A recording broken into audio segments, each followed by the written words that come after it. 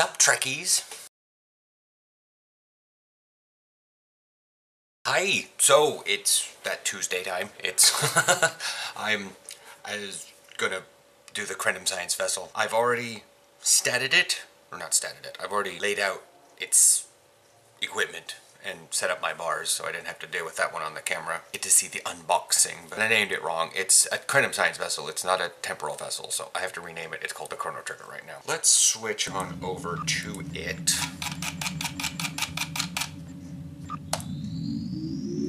So we can go over what I'm... Damn, that ship's big.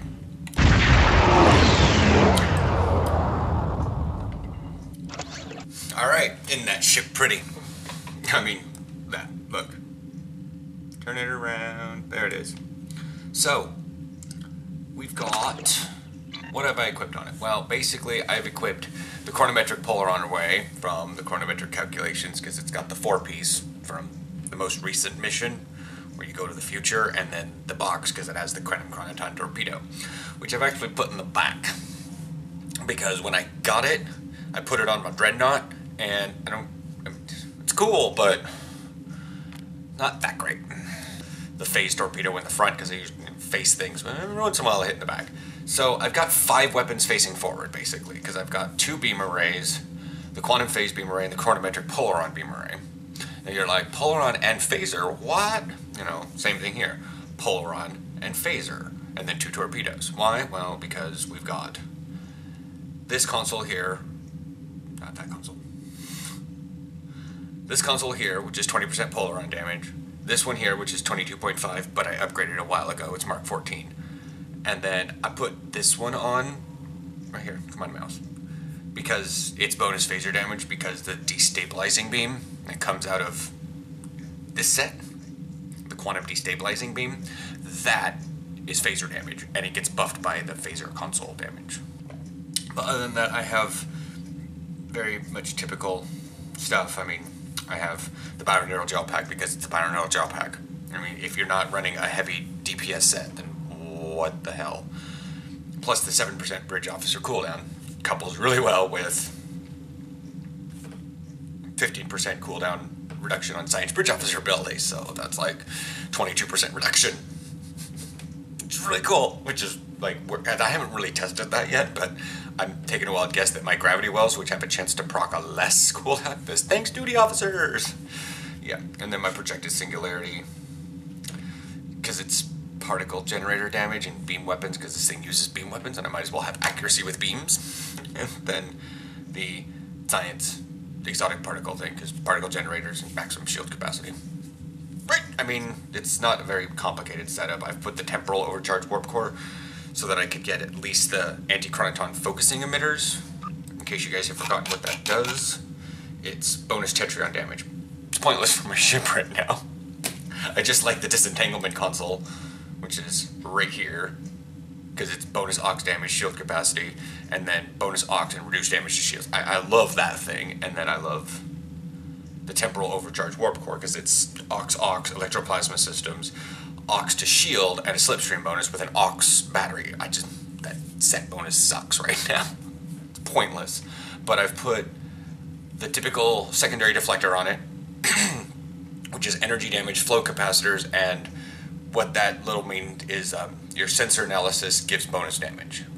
That's what that means. It's also a flow capacitor console, and it's 20% set recharge time to 60% of normal recharge time, which is deflector abilities.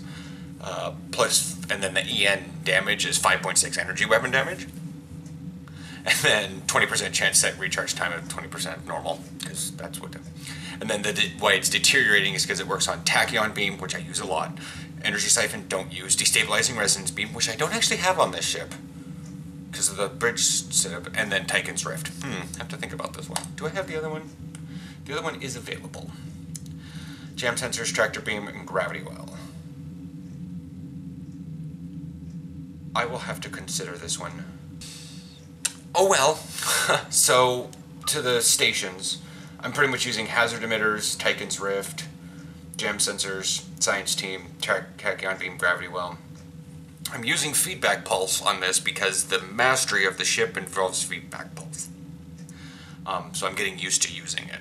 And then tractor beam, and then my engineer, and basically because I use subsystem targeting, I can't use Jotl because she has beams.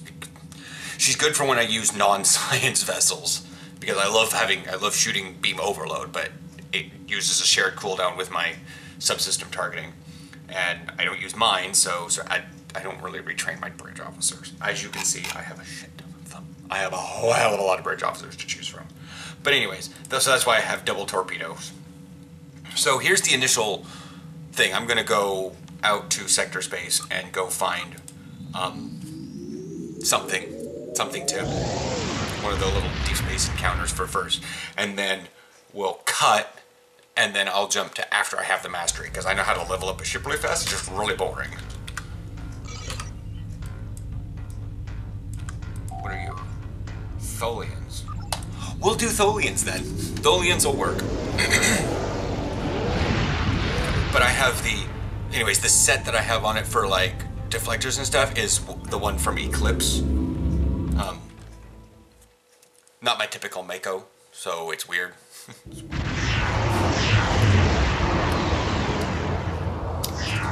Jolan. No, I want to get my... Work security, Jolan. Gotcha. Shut it. Do not exit the game. It's really weird because I don't have any fighters, and it's like the first time I've had not fighters.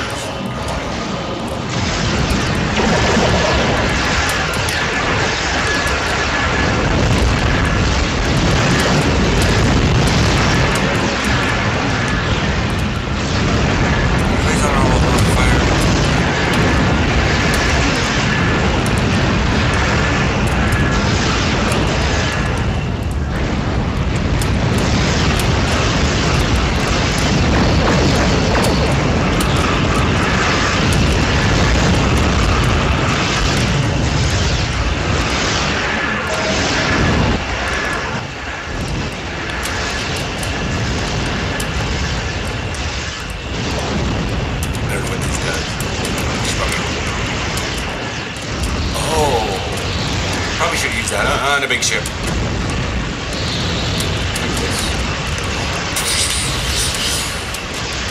This is its console, the time stabilizer. Timeline stabilizer.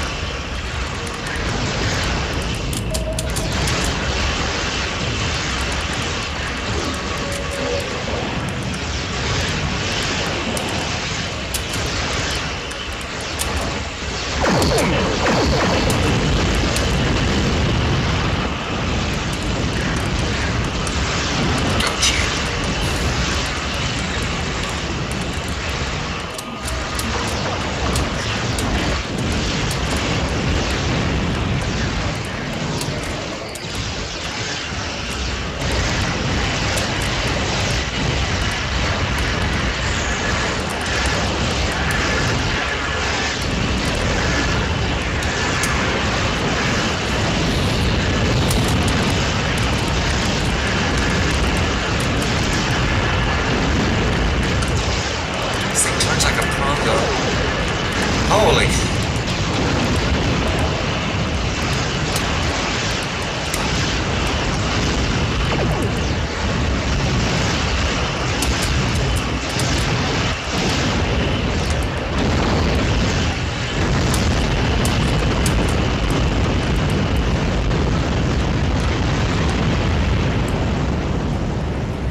Turns pretty fast. I'm a little weirded out by that, so.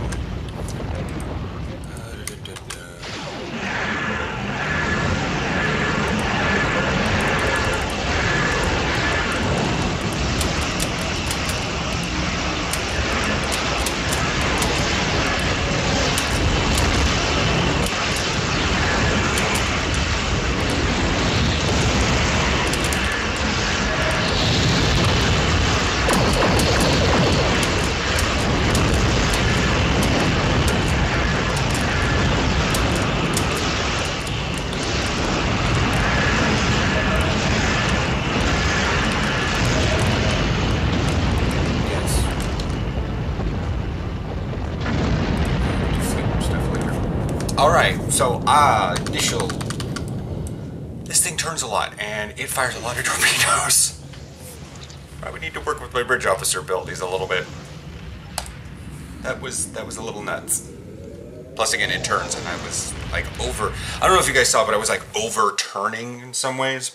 Because I'm used to a dreadnought that I've been playing for, like, the last month or so. Ish. However long these... Anyways, so I'm going to go and level this thing up, because that did get us much experience. Did we get the first level? Oh, it looks like we did get... Maybe we did. Yeah, we did get the first level. Cool, but I'm gonna go hit Borgs because those also give a lot, and figure this shit out and stuff. So we'll cut back, I don't know, an hour or so. I don't know. It's gonna take a while to level this thing up so I can show you how great the increased feedback pulse. I mean, it's goddamn. It's sitting right here. Improved feedback pulse, 50% plus 50% feedback pulse damage, and crit severity for 15 seconds, crit chance for 15 seconds. When hit with draining, yeah. So it's great. I just need to get it and figure out. So yeah, I will check you guys all here in just a bit. 9:09.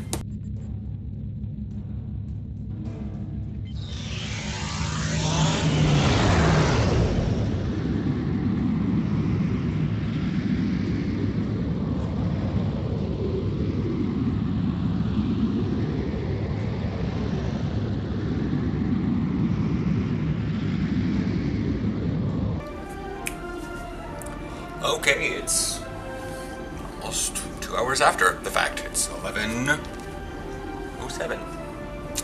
So I kind of dicked around a little bit. I could have done this faster, but anyways, I'm fully leveled on it. I have the mastery. So we are going to figure out where the hell I should go. Let's go down to Show of Force. Let's go test out the Vaudoir. Right? No, that's BOFF. I don't know.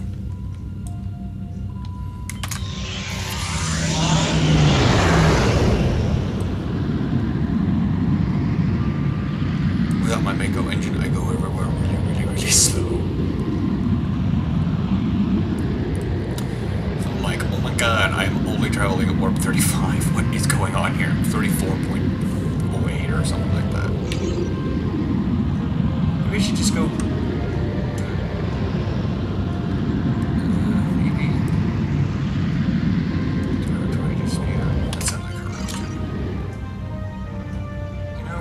Actually, let's see if I can just patrol a system. That way I can have it all by myself, even though... Yeah, that would probably be better. I don't know which ones I can patrol a Rendell system. I don't know, I forget which ones these are. They don't patrol here much. Rendell system. What do you want? Scan the satellites. Sure, alright.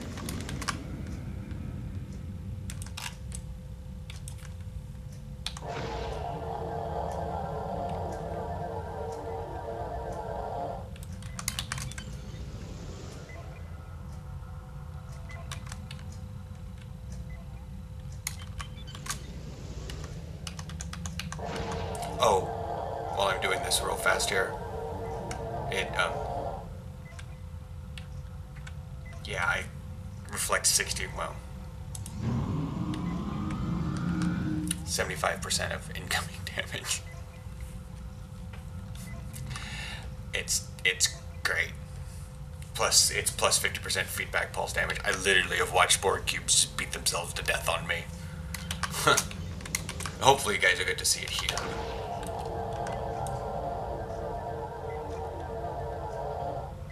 Readings from this satellite. This is an Alliance facility. Oh look, I just guessed.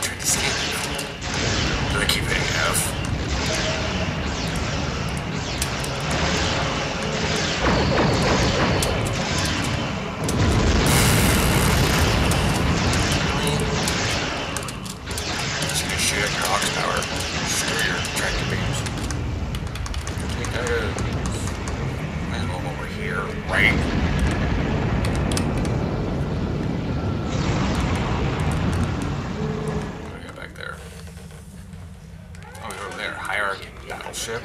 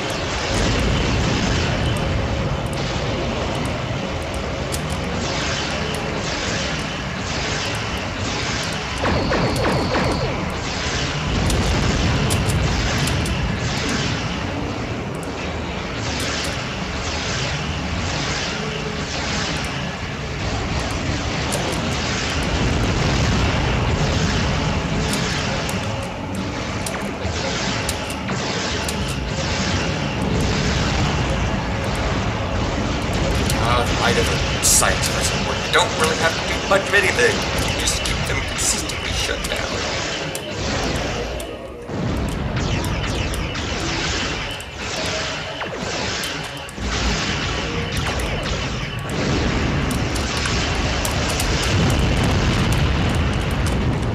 My photonic fleet scares me.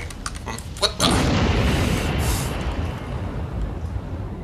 Optional, let hierarchy flagship go? Haven't patrolled here in a while, apparently.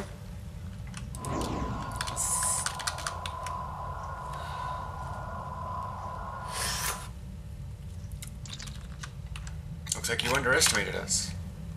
Leave the system before I change my mind. Smart move. Until we meet again. Sweet, that was that. I probably should have killed it. You know what? Don't ever do it again. Leave the system. That was that.